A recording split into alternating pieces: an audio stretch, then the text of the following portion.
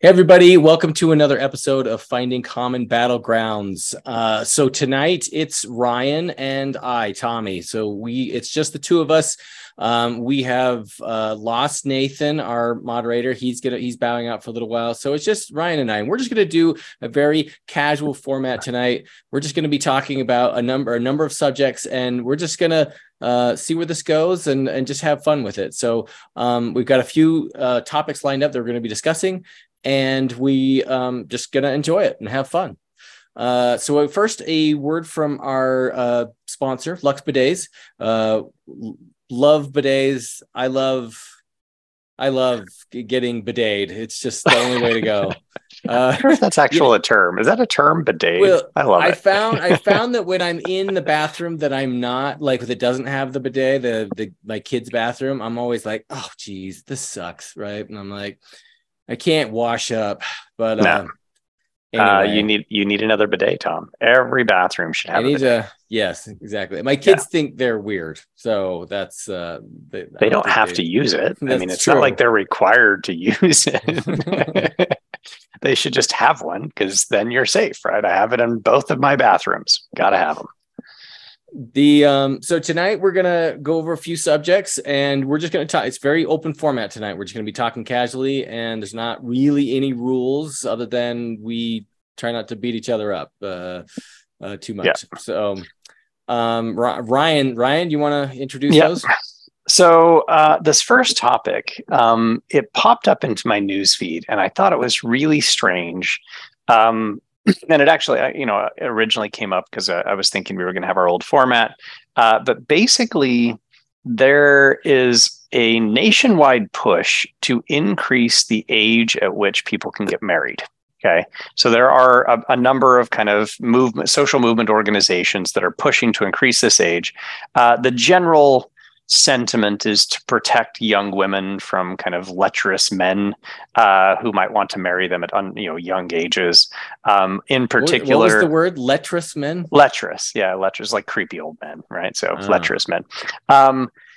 So one of the ways in which some of these marriages play out occasionally, it's kind of a weird one, right? Is like an underage girl will be raped, and then she gets pregnant, and then the family is like, well, you have to marry the father, right? So they end up forcing them to marry their rapist, right? Which is like awful in so many ways.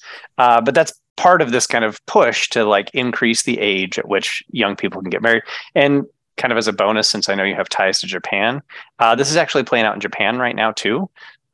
There's a push to increase the age at marriage to 16 in Japan from what it is now, which is no minimum age. I don't know if you knew that. There is no minimum age at which someone can get married in Japan, which is kind of disturbing. That's actually interesting that they're doing that, because like I know there's a big push for them to push marriage. They're trying to get more people married and having babies. So I'm surprised that that's in focus. That's a thing in focus. That's interesting. So where this popped up is in the state of Wyoming, right, which is a neighbor state to where Tom is right now in Utah. They've been pushing to increase the age at marriage to 18, and it turns out there's been a Republican backlash. There has been kind of this push by Republican legislators and Republicans in the state of Wyoming to not increase the age at marriage to 18. So I just wanted to talk about that. I thought, one, like, okay, here's the rationale for why people are trying to increase the age, but two, why would Republicans be opposing this? And I'm just kind of interested in your take on this, Tom. Like, what's your thought on this? I definitely have a take on this one. I probably, I formed an opinion, but I want to hear your thoughts on it first, and then I'm going to go, and then I'm going to get all over it. Well, okay. So this is I think this. Yeah. Why did you pick this? Why did you think it was interesting? Yeah. So I thought it was interesting. One, it was kind of weird. I am particularly interested in your take because you have two daughters, right? Yeah. So you've got more personal insight on this than I do. I've got a 13-year-old son. I'm going to say something maybe a little crass that maybe I'll try not to be too crass, right? But when we had our son, my next door neighbor, who I love dearly, the guy's amazing. He had two daughters, right? And so he's like, oh, dude, you are so lucky that you're having a boy. And I was like, oh, you know, I really don't care whether it's boy or girl, right? Or, you know, whatever. And he says, no. Here's the logic. He says, if you've got a boy, you only have to worry about one penis. If you've got a girl, you have to worry about all of them. And I was like, yeah, it's a bit sexist, right? But I do get what he's saying, right? But it is a bit sexist. Anyway, I think you told me that. I've actually used that because it's totally true, that line. Anyway, so my take on this, this gets a little tricky, right? Back when Josh was on the show, we used to wrestle about libertarianism and the fact that I am pretty libertarian in a lot of ways. And so in one sense, I don't love government restrictions on like the age at which people can get married because, you know, theoretically, what's the difference between a 17-year-old and an 18-year-old, right? Like, why do we draw that pretty artificial line? I can get like, okay, a 12-year-old, yeah, should not be getting married, right? Like that's too young. Is there a formal age? So from a libertarian standpoint, I'm a little bit kind of like, I don't know that I love this kind of restriction. But then from the other side, I can understand why people would want to push this, right? We don't allow people under 18 to vote, to serve in the military, to do a number of things. We don't consider them to be developed enough to make those decisions. I'm not saying that I necessarily agree with that, but we do have other restrictions in place. And marriage is kind of a big deal, right? So if we're going to restrict what people under a certain age can do when it comes to voting, owning guns, right? Being able to smoke cigarettes, drink alcohol, etc. I think restricting marriage kind of makes sense. Why I thought this was interesting is it wasn't entirely clear why Republicans were pushing against this. So if you read the article that I sent, right? The article is like, why are Republicans pushing against this? Why do they want young women in particular? I don't know that it's just young women to be able to marry at younger ages. And I just thought that was kind of interesting. So I wasn't sure why Republicans were necessarily pushing against this unless they were just taking a libertarian stance. But I just thought that was strange, right? So if you're going to push against increasing this age, I think you should have a pretty strong rationale for why you're doing it. And I didn't see a clear rationale for why Republicans were pushing against this. So that's just my take. I just thought it was an interesting article. What do you got? Yeah, the only viewpoint I saw that was that I think they were saying that they wanted to be an active parent and kind of like almost an arranged marriage. They were like, they wanted to be like, if I see my daughter and they're I want to be able to push that or not push that, and like the kind of like their prerogative as a parent to weigh in on the marriage. That's all. And it sounded like more like a libertarian argument, but maybe sort of like from a fundamental Christian standpoint. I don't know if that's who it was, but that was an argument I heard. But yeah, I don't know, whatever. This was my big takeaway from it, and that's that you can write any article about anything and make it good or bad, and this is like the gist you pull out of this is like, oh, Wyoming Republicans are sick and they want to marry young girls and stuff like that, and you're like, but here's the thing. So they were one of 8 states that doesn't have a law right now. Right.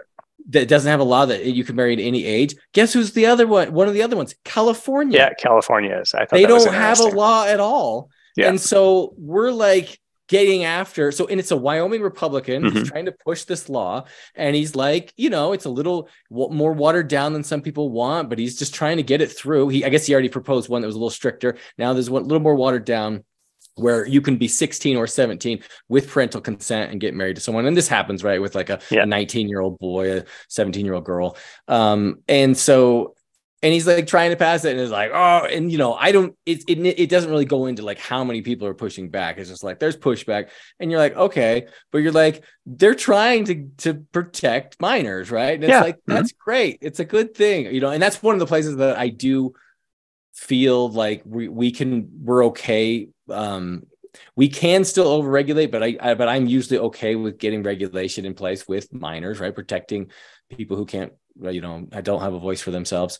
And so it's like, all right, it's a good thing, and it's like, well, they're like, oh, those sick Wyoming. And you're like, meanwhile, in California, some 7-year-old's marrying a 7-year-old girl, and this is totally legal. And you're like, but all those Wyoming people, they're gross. And you're like, okay. So this reminded me of it was this summer.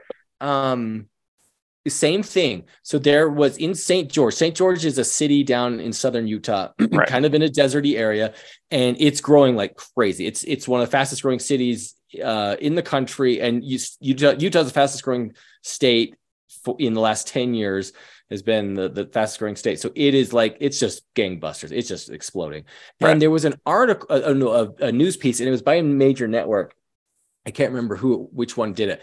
And they did this piece on St. George, and they're like, and it was very like they're being irresponsible, like they're doing all this growth and they're using all this water, and they kept asking like city council people, like, well, are you going to cap stuff? Are you going to regulate? And they're like, no, we're just going to let this play out. And they were like, oh my gosh, and like what they didn't, I looked at some follow up stuff, and I heard some follow up stuff, and it was like, and they actually. St. George is using way less water out of the Colorado than they are allotted, than like has been divvied up through the water rights. And so like they're actually well within their rights to take more water, but they haven't. So they've been the good steward for like the last 25, 30 years.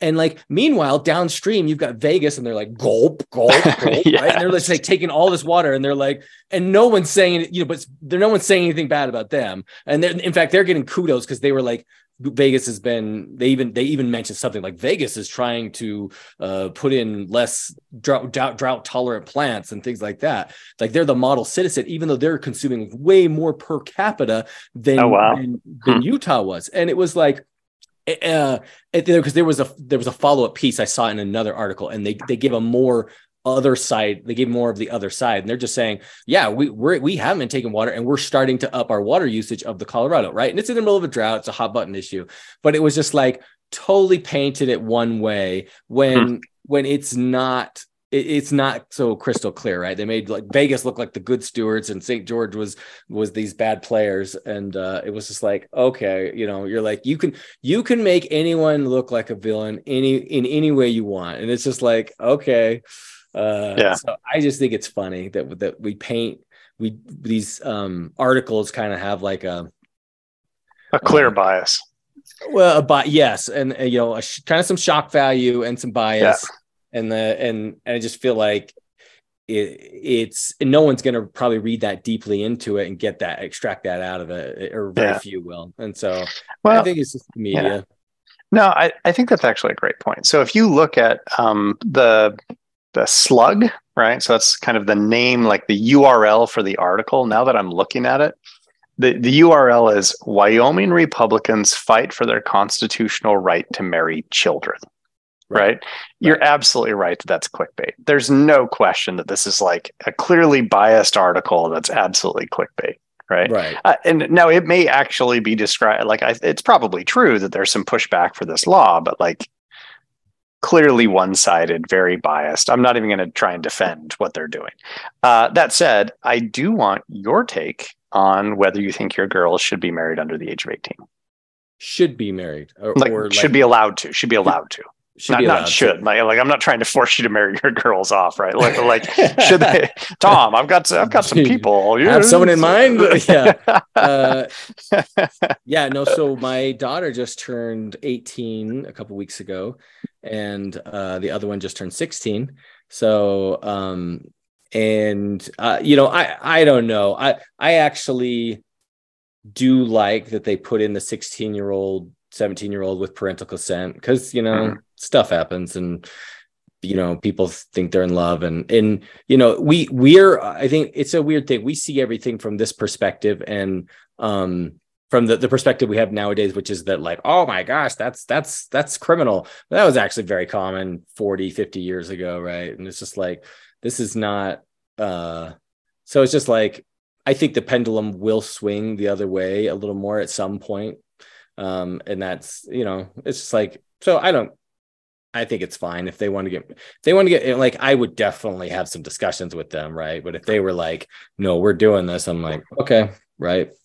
So if your 16-year-old came to you and said, Dad, I'm in love, I want to get married, but I need your consent, would you give it? I mean, like, we would talk a bit more than that, but like, yeah, go ahead. See you, honey. Have fun. Really? Like, you would it marry who the person is? Think about it this way, right? Think about how many 17-year-old girls are in a consensual sexual relationship with some guy. Right.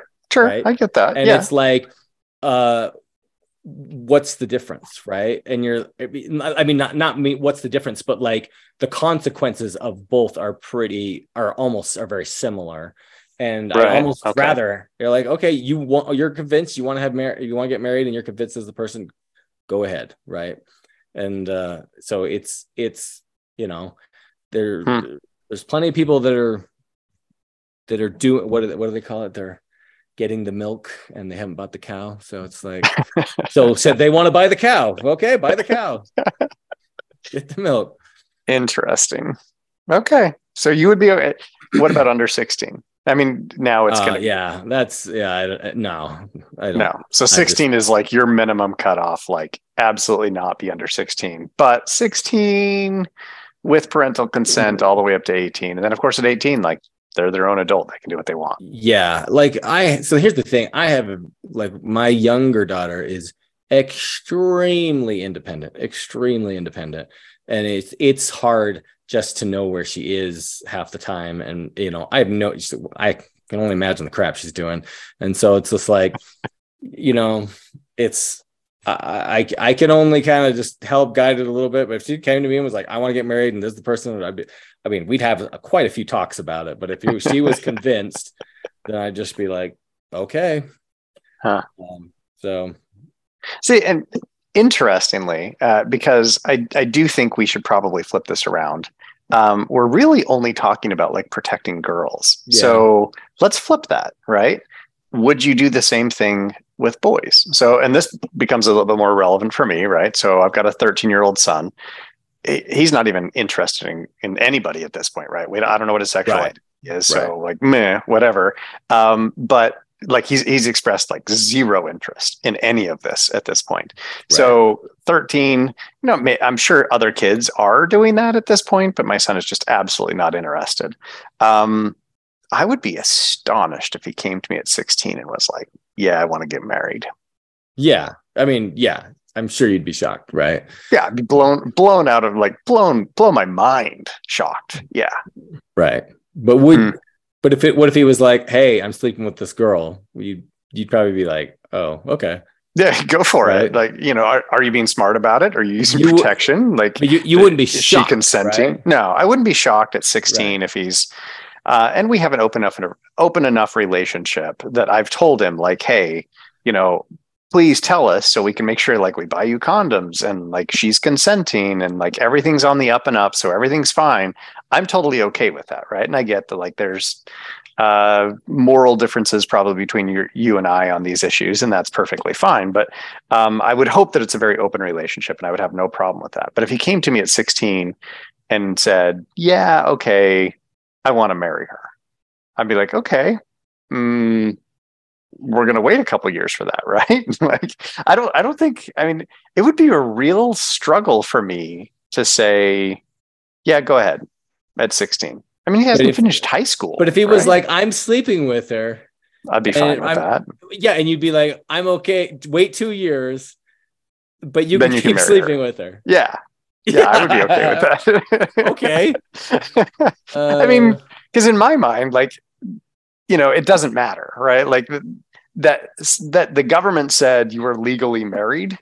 Now it's okay to have sex, right? Like in my mind, that's kind of it makes no sense, right? It's like some bureaucrat somewhere has signed a piece of paper and now sex is okay, right? Like, meh, that means nothing to me.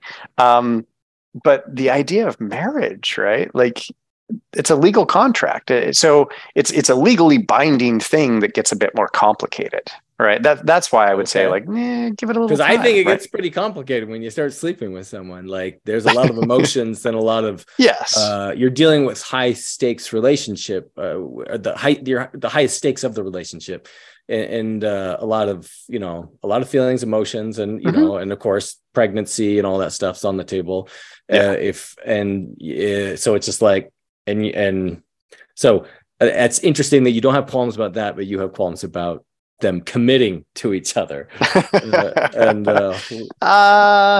Yeah, So, which is totally fair, right? Like, I think that's a valid point to point out, like, where my qualm is right. making a legally obligate, like making a legal contractual relationship versus like we're in a relationship.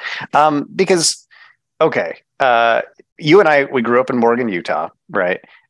We were both dating girls. God, I'm trying to think, like, how young were we when we were dating girls? By eighth grade for sure, right? Yeah, probably. Yeah, Yeah. sure. So, and my son is in eighth grade right now, which again, he's not interested. We had emotions, right? Like I had emotional connections. You had emotional connections.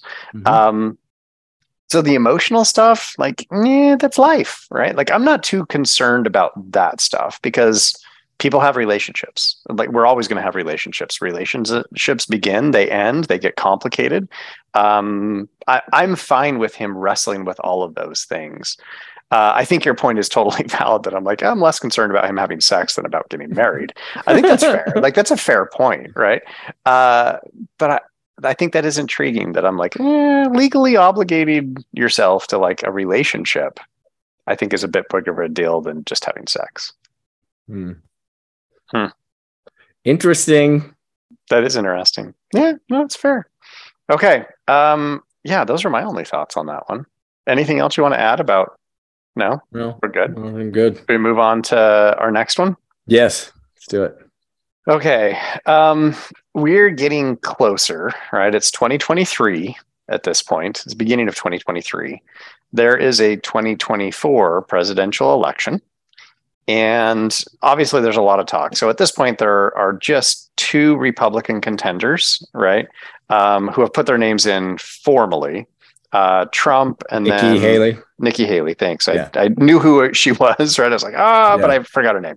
Former governor of South Carolina, is that right? I think so, yeah. And then she was also the U.S. representative to the United Nations, I think, for a while. So those are the two formal ones. Obviously, lots of talk about Ron DeSantis. We're not going to bring him up. We're ignoring Florida politics for one episode of this podcast, maybe for now. But I might bring him up. Yeah, we'll bring him up later. There's also talk, and Joe Biden is doing nothing to dispel this, that he's going to run for re-election. And he's said it, right? He's like, yeah, I'm going to run, right? When he's been questioned. I mean, and I don't know that he's like definitively said I'm all in, right? But he has certainly not disabused anybody of the possibility, right? He's not like, no, I'm not going to run, right? I don't know that he's fully said he's absolutely. I don't think he's announced, right? Yes, but if he unless something happens, he's going to be the guy, right?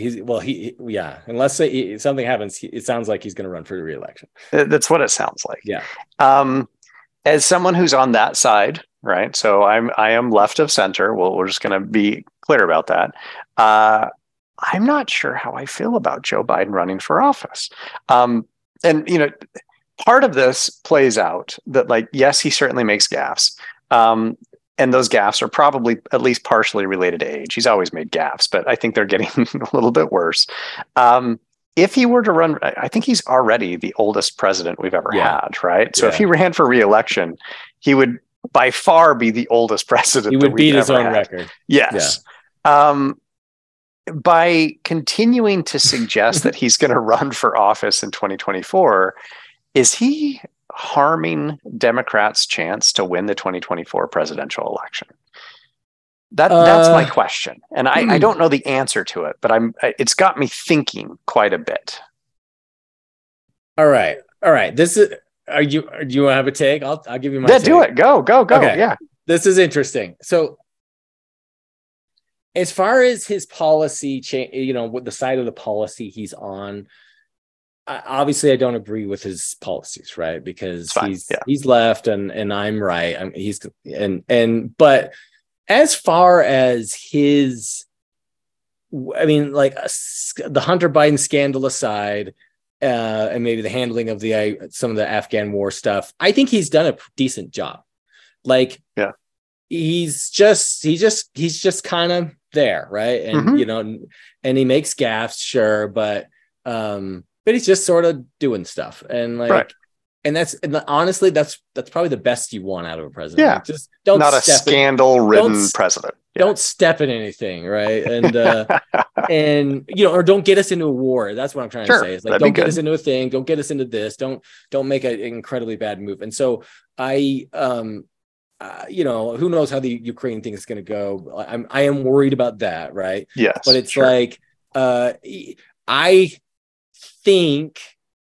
don't think he'll run. I don't think he's going to run for re-election. I don't think he will either, but he keeps saying he's going to. I think he's smart to just keep all that noise at bay, right? And I don't know. Explain what you mean by that. Right. Explain what you mean by that. Yeah. I don't know if that's a strategy or if he's just kind of doing that if he really thinks he might run. But I'm just saying, if he's like, I'm not running, like the media just be like crazy, right? They'd be like, oh, and then who's it going to be, right? Yeah, who's it going to be? And everyone's talking about it. And is it Kamala Harris? And is it and everything will be looked through that lens. About everything he does will be looked through that lens. And so it's just like, keep the noise down. And if the economy does what I think it's going to do, I think he's not going to be, he would be stupid to run, and because he'll become even more unpopular than he is. And I think, and he'll just get somebody else. Right. And I just think it'll be a no brainer at that point. But right now I think it's smart just to shut it down, just to like, just like, yeah, sure, I might be running, I mean, or no plans not to run. And right.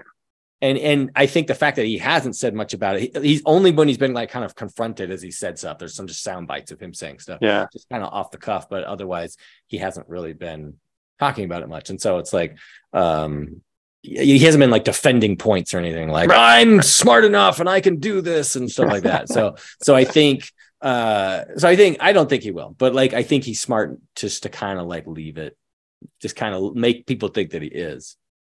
That's my thought. Interesting. No, I actually like that. Right. One, I appreciate you as someone who is right of center saying that you think he's been fine as a president. Right. I think we actually probably feel very similar about him.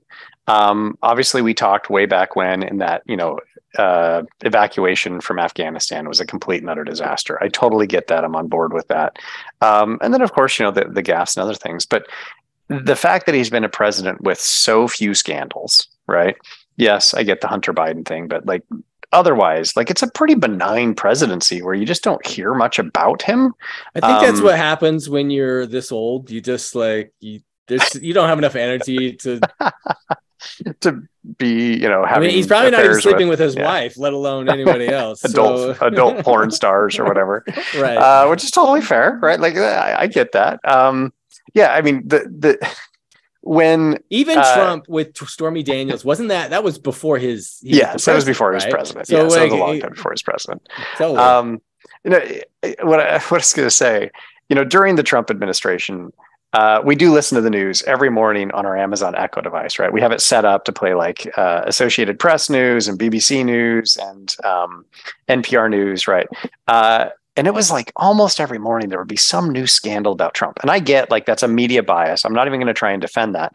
But when the highlight about the president is that his wife went in to have a couple of skin things looked at by a dermatologist and one of them was cancerous, right? Like that's the extent of like the shocking news about the president is the president's wife, right? Like I am so okay with that. Like that's the kind of president that I kind of want. Somebody who is just kind of doing the job and staying out of scandals, right? So I said this once at a caucus meeting to some young kid who was there, and he's like his first caucus meeting, and I said, it's kind of boring.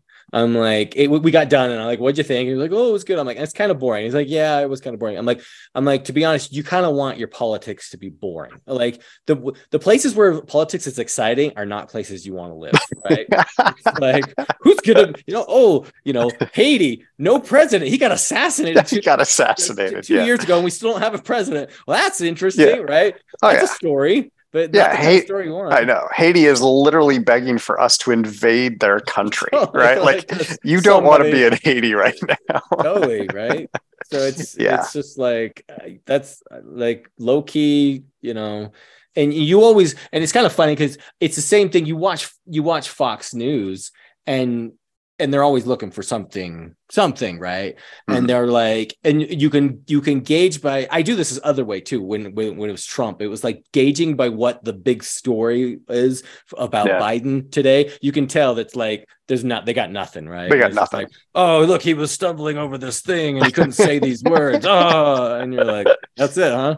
Another lame news day. Yeah. So it was the same with Trump. It's like, oh, he spelled this thing wrong. Oh my goodness, right? And he called coffee covery or something like that. Kofefe, and he had a hard time going down a ramp, and he spilled, he used two hands to drink his water or whatever, right? Like, and you're like, this is the best you got today. All right. Okay. There's nothing going on. That's fair. No, I like your take on this, right? So I wonder if it's legit that like Joe Biden has actually thought about this, because I think at some level he is not stupid. I mean, to be in politics that long, to be as successful as you are, you can't be a stupid political operator. So at some level, there's some political chops there, and maybe it's his advisors who came up with this. But the idea that he's just like holding. You're right. It does keep the media like those sharks, right? That feeding frenzy of like, oh, who's it going to be then? It just totally keeps him at bay if he's just like, meh, maybe, right? Like, I'm just not thinking about that. I'm doing my job right now. I mean, you think about it, like the election year, they spent an entire year talking about who's going to be the next president, right? Like an entire year of just dedicated to network, just like program after program. And you're like, the sooner, like the more we can hold that off, the better, because they'll go nuts, right? Yes. They'll talk about that forever. So. And we're a year and 8 months away from actually having that decision. Yeah. So I have no problem with that. Interesting. I actually really like your take on this, Tom. I think that's a really insightful take. Why are we just agreeing? We need to disagree. People's not going to like tonight. All right, let's move on to one more. Let's see how we do. Yeah, our third and final topic, which is kind of a combination of multiple topics that popped out to me that I thought was kind of interesting. So I'm going to mention DeSantis a little bit in Florida, but it's in the broader kind of context of something. So, and I think we've talked about this before. DeSantis is not the only one. There have been a number of governors and states in kind of more conservative states that have been relocating migrants, right? Obviously, DeSantis got a bit of trouble. He got sued over this, and there's been a lot of controversy about the migrant flights that he sent, right, to New England.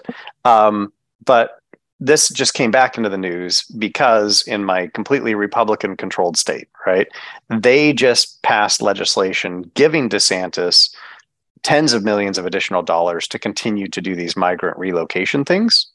And so I was like, oh man, like that seems problematic to me.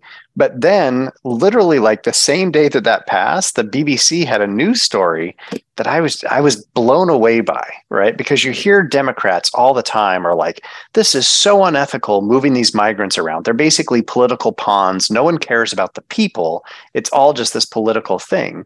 And then the BBC comes out with a story saying that the city of New York is busing migrants to the border of Canada to try and get them out of the state. Yeah. And I was like, what? The hypocrisy here is just stunning, right? They're literally putting them on buses, giving them bus fare, giving them, enough money to get to the border with Canada so they can cross that border, and then they become Canada's problem. And I was like, what is going on here? Right. So I'm interested in your take on those two issues in particular. Yeah, this is interesting. Because I think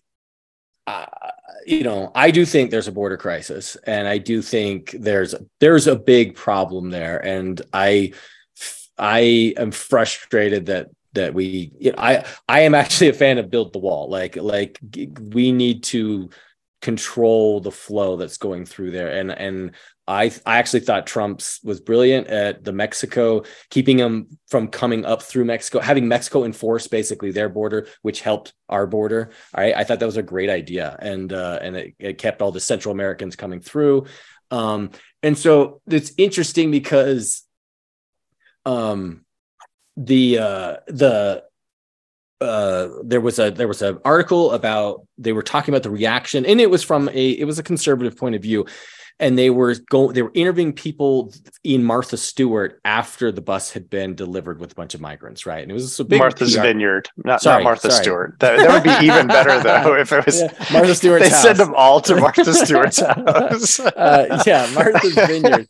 Yeah, I could tell you were like, what does he mean there? Yeah, it took me a second. I was like, did you say Martha Stewart? Yeah. Anyway, sorry. They're interviewing some people, and they were just like clueless. Like their answers were they were like, we don't have the resources to handle this kind of stuff, and we're not set up for this kind of thing, and we don't have jobs, we're not like this and that.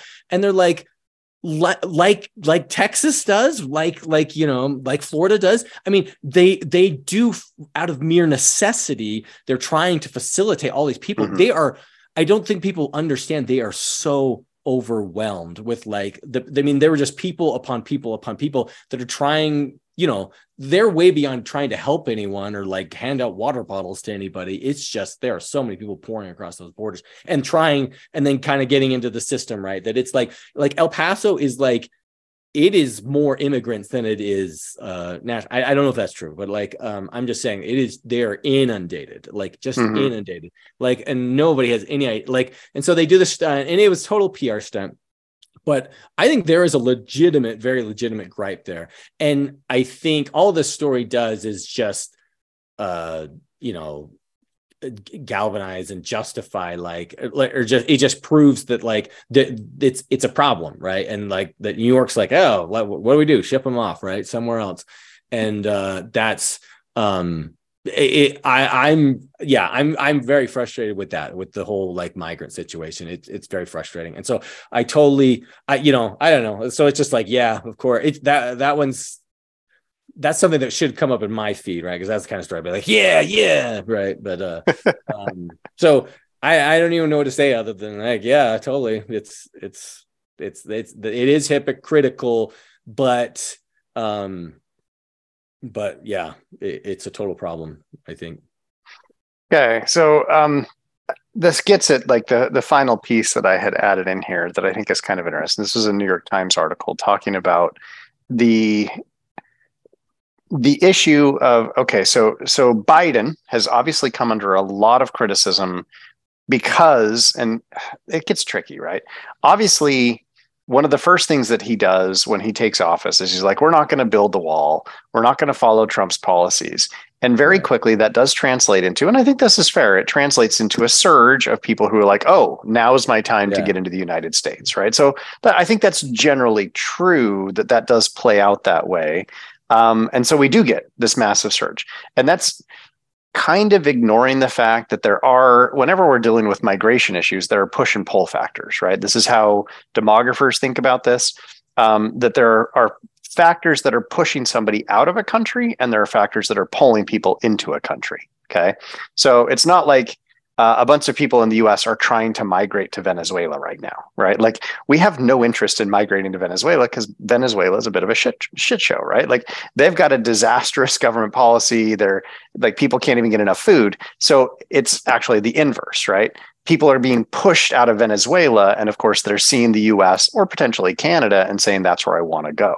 So our policies here in the US are kind of, what's the right term for this? It's not like they're ignorant of that. They are, right? But I don't think ignorance is the right word. They're just not taking into account the push factors that are trying to, Venezuela is a disaster, right? We know this. And people want out. They want out of that country.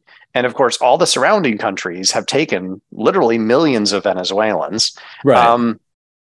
What obligation do we have to take them? And so by what ends up happening, of course, is Biden initially kind of changes the policy. Then he realized, wow, there is a big group of people trying to get in. So now he's actually kind of reinstated some of these policies. He's trying to crack down on this because of a lot of political pressure. And what that article was saying, right? So that article was from January, was what obligation does the US have towards the human rights of these individuals who are asylum seekers and refugees? Right. Because if they're just migrants, right, like there are multiple classes of people who are trying to move from countries. A migrant is somebody who's not under any pressure to leave their country from, like, they'll be killed if they stay, or, you know, there's a war or something like that. Yeah, it could be difficult, right? Their life could be harder there, but they're not going to die if they stay. Right. Whereas a refugee or an asylum seeker, they're literally, like, their life is being threatened for one reason or another, and they have a very strong push factor to get out of that country. So if we're basically saying, like, no, whether you're a refugee, asylum seeker, or just a migrant, all of these rules apply to you. You don't get to come into the country to seek asylum status, to be a refugee, or even a migrant, right? Are we violating their human rights by doing that?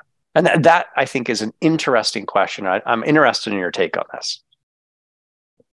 Right. This is so interesting. It's like, I mean, as far as it's so nuanced. I'm saying, who is, it's just like what you were saying. Who is actually at threat, like their life-threatening situation, versus who just wants to make a better life, right? Who's just seeking a better life. Yeah. And I would say, you know, of the it's a small group that's actually that they're in danger, that are crossing the border right now. I can confidently say that. I don't have any stats and I don't know surveys, and sure, anyone's going to lie, right? They can even just be like, oh yeah, I'm in a lot of danger, just let me through. Right. And I don't even and I don't think there's any kind of substantial verification process, right? To be like, are you really in danger? Oh yeah, I'm in a lot of danger. Okay. You know, it's like, what are we showing to prove that? So it's like, yes, we want to help people out 100%. But like, at what point, you know, there was a video that was done talked about migration, and it showed like the population of the world and the population of the United States, and like how much we could take, like it was basically saying like, we can't take everybody, right? It's like, we can't take everybody. Right. And like, what is an appropriate amount, right? What is a good amount? And it's something like I don't know the latest stats, but it was like 100. It's over 100,000 are getting over the border every month, and so we're getting like million plus, and I think we're up to like 30 million in illegal immigrants that have come into the country. That would be really high. It used to be about 14 million. Let me check the numbers. Yeah, keep going. I threw another 10 million on there because that stat was like, because I remember it being like 14 million like 15 years ago. Yeah, like 10 years ago. Yeah. And I did see the stat that was like, it was like 100. And I think we broken a record. It was like a year and a half ago of like 144,000 in a month. And so if like at that rate, that's over 1 million a year that are coming in. So, you know, it's like, and the fact of the matter is we don't know because they're coming in illegally. Right. And it's like, if we're at 30, that's 10% of the population of the United States. Right. It's like, at what point does it, what did they say?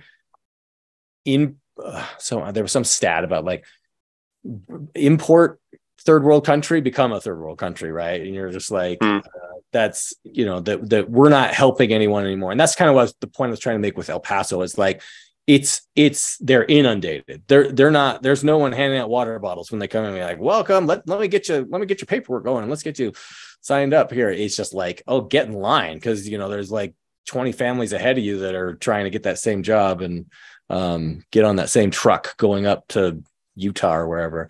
Yeah. I think it's just a massive problem that is just pouring through it's like your basement's flooding and we're just like, whatever. I think it's a big problem. And so, and it's not even that, like, if you look at from I definitely take it from the justice point of view, but like from the compassion point of view, right? It's like these people come in and they're just like, they're always under the radar. They're like less likely to call the police. They're less likely. They don't have ID. They're not voting, right? And Yeah, they're not committing crimes. Yeah. They're For not the most reporting part. crimes, right? Yeah. I mean, they're usually good people. I'm just saying, they're usually more lawful, so they're less likely Yeah. to commit crimes. The data do support that. but they're not. I think they get taken advantage of in many ways, and it's just like there's just all these different things. Just like I wish it would be great if we could be great if we had a secure border. We could take the time to vet a lot of these people through, welcome with open arms, get them into a system and a program that would actually help them and improve their lives, but also have them come in through the front door, and we know who they are, and they're pay taxes, learn the language, right, and assimilate into our culture, and like that's what I'd like to see, right, as opposed to the current situation. That would be an ideal world. Okay, so I have some thoughts here. So one, I did just look this up. Pew has estimated, right, and this is based on U.S. Census Bureau data, that currently in the U.S. about 40 to 44 million people were not born in the U.S. Okay, but then they break that down. They say of those, about 20.7 million are naturalized citizens. Okay, so this is lawful immigrants, and another 12.3 million are lawful permanent residents. So it's actually like more than 3/4, so something like 77% are actually here legally, and 23% are not, which translates into about 10 to 11 million people who are not here legally. That's the current number. Yeah. And again, those are kind of best estimates based on U.S. Census data. So I think that's interesting. One, I didn't realize that it was 40 million people were not born in the U.S. So, and they also do just start out this kind of report that they did saying the U.S. has more immigrants than any other country on the planet. So to that point, I think that's a really good point. Canada often gets a lot of credit for taking immigrants because they do take a lot of immigrants, but we actually have more immigrants if those numbers are accurate, right? Which I think they are. If we have 40 million immigrants, that's more than the entire population of Canada. Right. Which is pretty, like, that helped put the numbers in perspective. That's more than the entire population of California, right? You think about it, you think about it, we're the richest country in the world, right? And like we are naturally going to have people wanting to come in here, right? That's just natural. Right. Naturally going to happen.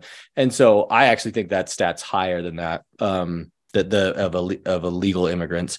And I think they're going to be very hard to survey because get accurate data, and maybe they're trying to account for that. I don't know, but it's so that doesn't surprise me at all. It's just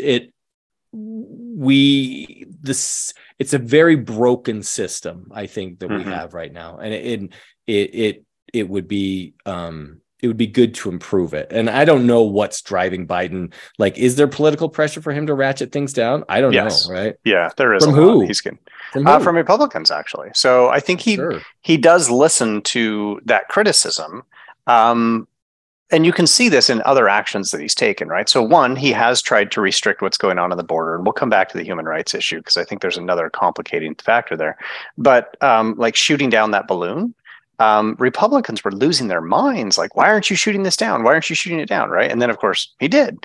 And then he shot down 3 more things, and we don't even know what they were. Right. Like, we don't think there were spy balloons. There were like, old high school experiments that like Jimmy's were just floating around. Birthday balloon gone wild. Who knows what they were? This is kind of fascinating. But I think a lot of that was political pressure that drove him to then become even more strict than we've really ever been on shooting down these effectively UFOs, right? These unidentified flying objects. So I think he does respond to that kind of political pressure. I think my camera just went out of focus. We'll get it back. Maybe. Sorry. So the one that I wanted to bring up is just like connecting this, right? So I do read, I've mentioned this before on the podcast, I read the BBC as my primary source of news. Then, of course, I read my local paper. And then I get random news here and there. The BBC talks an awful lot about our immigrations in the U.S., our immigration issues in the U.S. They do occasionally highlight the immigration issues in Europe, but not to the same extent as they do in the U.S. And I think that's interesting. So and obviously they do talk about, there are a lot of boats of people coming from Africa and from the Middle East trying to get into Europe. And of course, those periodically sink, kind of like with Cuban, immigrants, they sink and people die, which is horrendous, right? I never want to minimize the awful tragedy that is the loss of those lives. But then I kind of turn around and I think, we do get a lot of crap in the US about not taking enough immigrants, not taking enough refugees, not taking enough asylum seekers. And I'm not trying to necessarily defend like us pushing back on that. But then I flip this around and I think about France. And I don't know how much you know about France, but France is really strong on this issue. And you mentioned this of assimilation. They will take some migrants, right? Obviously, they take migrants, they take refugees. They don't take tons. They don't want to take tons. But they work under the assumption that if you're going to be in France, you are going to be French. Right. That's just the assumption. Like, that's just the way it is, right? That if you're going to be here, you have to assimilate. And I think that's true in a lot of other European countries. That Germany is probably a bit of an exception, right? Like Germany is actually okay taking in lots of immigrants. They've taken in tons. But even in like the Scandinavian countries, your Norway and Sweden, if you're going to, go to those countries, which they'll take a very small number, they don't take hundreds of thousands a year, they take tens of thousands a year. The assumption is you will assimilate. You will adopt our values. You can keep your religion, right? But you're going to adopt our values. You're going to act like everybody else acts. You're going to learn the language and you're going to get a job eventually. We're not just going to fund you indefinitely. Well, this is interesting because it makes me think of like the U.S. gets flack for everything in the world, right? And we get criticized, and it's usually by ourselves, right? It's usually, and I feel like it's a lot from the left. It's criticizing America, and and we do a lot of really good stuff. The one thing this makes me think of is we always talk about racism. Oh, the U.S. is so racist. We're so racist, and like. Then you'll go to China and you'll see what like the Chinese will do to like some minority group, right? And you're the Uyghurs, yeah. Yes, the Muslim Uyghurs is a great example. But if you talk to them and like the way they talk to other people, and they're like, oh, that guy's black, and he's so and they're extremely racist, and it's very casual in the way they talk. I've heard this over and over and over again, and like from Chinese, from these Japan is a great example. You don't get more exclusive than Japan, right? They don't let anybody in, and they're very condescending to all these groups, and you're like, oh. We're actually doing a decent job, right? We're doing a decent job. Are we exceptional? No. Maybe not, but we're doing all right. Like we're making strides, and we're not.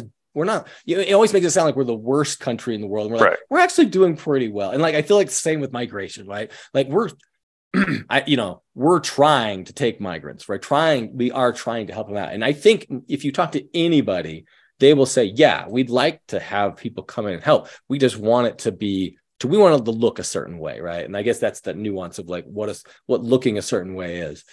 And interesting. Yeah, I mean, and to be fair, right? Like under Trump, he did cut down the legal migration numbers to almost nothing, right? So he really did do that. Under Biden, he bumped that back up, and for the previous generation before that, we were accepting 70 to 100,000 plus refugees, asylum seekers a year. So we were consistently bringing people in. There were caps, right? We've had caps for hundreds of years, actually. And those caps have, let's just admit, they've been racist, right? So at one point, we had too many people coming from China. So we're just like, nope, no more Chinese. We're not going to allow Chinese people, right? We tend to favor people from Europe. So we do tend to favor specific groups that we want. So we actually will put caps on migrants from different countries at different levels, which I think is pretty fascinating as well. But you're right. I think the general point is the US does allow refugees, asylum seekers, and migrants into the country. One of the ones that I did want to kind of give a specific example. I'm not going to name his name because I don't want to, name anybody's name on this podcast. But there was a student at my university who played soccer with us. Right, we were talking about that pickup game that I play a few days a week. Who is from Iran. Okay, so he came to the U.S. To go to school. right? So he came to the US. I think he had some family connections in California or whatever, but I don't know how he ended up here in Tampa. But he was at my university, ended up getting a degree in finance, then got a master's degree in finance, and ended up eventually landing a job. But for a while after he got his undergraduate degree, he was technically here illegally, but he applied for asylum status because while he was here, he converted from Islam to Christianity. Okay. And so he converts and then he applies? Yes. And that, okay. And his logic is, if I return to Iran, where leaving Islam is punishable by death. Got it. I'm now in danger. Yes. Yeah. So what about somebody like my buddy, right, who played soccer with me? He came here legally under a student visa. That was all above board. He converts, and I don't want to say like he converted just for that, right? I think his conversion was actually very genuine, but he converts, and then he's like, whoa, this is actually a tool to keep me in the country. So he did, in fact, apply for asylum status. And the tricky part is, historically, up until like this point, right, like the last 5 years, people who applied for asylum status would get into the country and then apply for asylum status. And now what we're saying is, you can't come into the country. You have to apply for asylum status outside the country. So is that okay? Right? Like, and this gets back to that human rights question of like, what do we do with my buddy? Right? Like, he's here, he, finishes school, he's converted, he applies for asylum status. Do we send him back to Iran while we debate whether he gets asylum or not? Right. Yeah. It's all these little tricks and nuances. Yeah. And either way, you're doing it wrong, right? Or we're hurting somebody in one way or another. It's no matter what degree of rule we change, it's still someone's going to get hurt, right? But right now I feel like it's just like the door's wide open. It's like, come on in. Sure. Well, but he's trying to apply. He's trying to say no. But let me tell you this. Okay. If he doesn't get the application, he can just stay here and he'll be on an expired visa. And that's something like, I think there are more people coming in the country that way than through the border, is these expired visas. Yeah. I think we went over this, and so it's just like, and that's what a ton of them are doing, right? And it's but we do track a fair number of them down and kick them out of the country. It's usually when they get arrested, right? If they get arrested, we see they're on an expired visa, and then we could kick them out if that. So it's like, keep his nose clean, that'll be fine. He did get asylum status, right? And he eventually got a green card. He's working here in the US. He's all above board. Everything's legal. But for a period there, right, he was technically in the country illegally until he had applied for asylum status. And then once they investigated, so once they begin the investigation, he's here legally. Right. So there was like a very small window where he was technically here in the country illegally. But once the investigation begins, he's fine to stay here while they decide whether he deserves asylum status. And he did get it. So, but I think that, that gets to that human rights issue of right now, our position is no, and I don't think that's true for everybody. Obviously, if people get on a plane, they land here and then they say, I want asylum status. Okay, they're in the country, right? We're not going to kick them back out. But there are a lot of people who they get to the border, particularly the southern border, and say, I want to apply for asylum. Yeah. And we're saying, okay, do it in Mexico. Right. I don't know. I mean, I think, and I'm not trying to say there's a right or wrong answer here. I think it's really complicated because, okay, we can't probably take too many, people. I get that. But what if their life is genuinely in danger right now? For sure. And this is what I said before about the abortion thing, right? They passed this abortion thing, and I was like, for the most part, no one's lives are going to change. But there's going to be a few edge cases, and they're going to get a lot of media attention. Mm-hmm. And there's going to be some girl, 14-year-old girl that had to keep a baby from a rapist or something like that, right? And it's going to make the news. And then this is the exact same thing, right? It's like, a whole bunch of people are going to lie and say they need asylum, right? When they don't really need it. You can change the rule and they have to be outside. And there's going to be legitimate people that are threatened, that are going to be killed. That it's going to hurt them, right? It's going to hurt them. And that's going to, and so, but it's either that or we take 10 times the amount of just people coming in that are lying to us, right?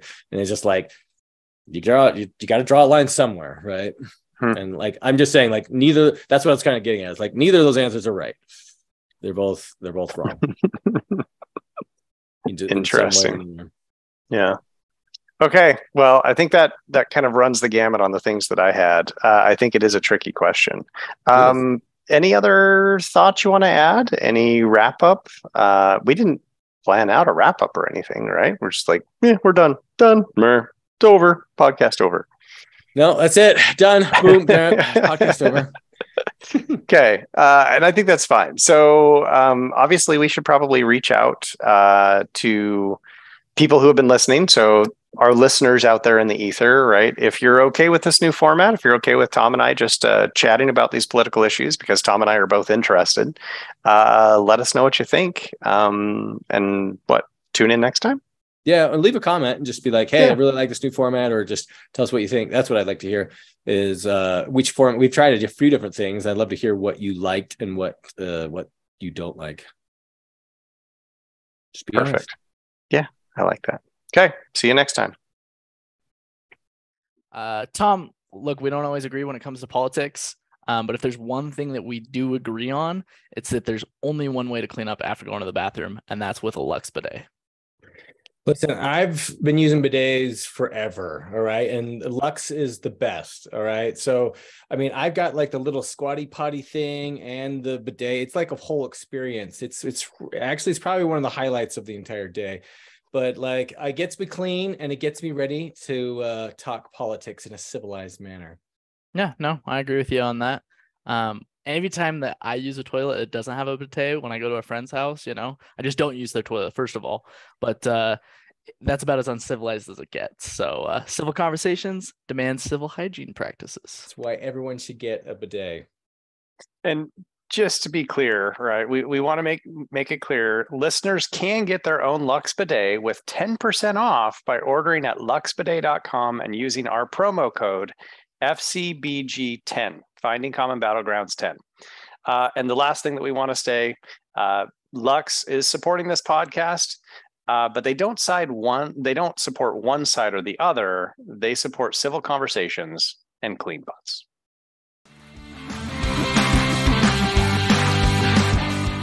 We hope you enjoyed this episode of Finding Common Battlegrounds. The music is by Ben Sound. The views expressed in this podcast are those of the participants and not those of their employers. For more information or more episodes, you can find us at findingcommonbattlegrounds.com.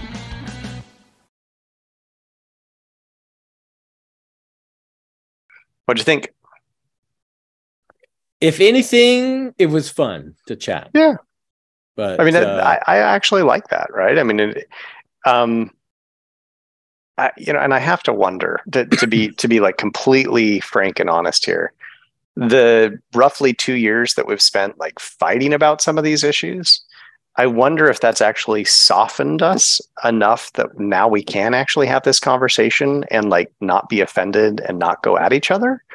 That maybe at some level, like the podcast worked for us. Now we can actually just have like friendly conversations and not like lose our minds about politics. Right. Yeah. Right. I think feeling like it's okay to say that Biden's all right, and that you were like, that Ryan's not going to be like, or me pointing out that, I win. Right? Yeah. Me pointing out that Democrats in New York City are busing migrants to the border. And I'm like, they're a bunch of hypocrites. Right. So I'm being critical of my side, and you're totally getting that. And you're being critical of your side too. Right. Though, I don't know, maybe it did work. Totally. Everyone should do a podcast with their political nemesis for years.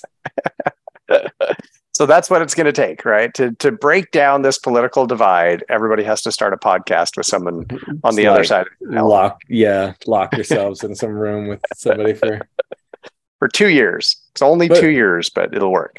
Kind of, though. I mean, I think because you yell and scream, and eventually, you can only circle a subject so much, right? And it's like, okay, we don't agree on this. Yeah. Moving on. Move on.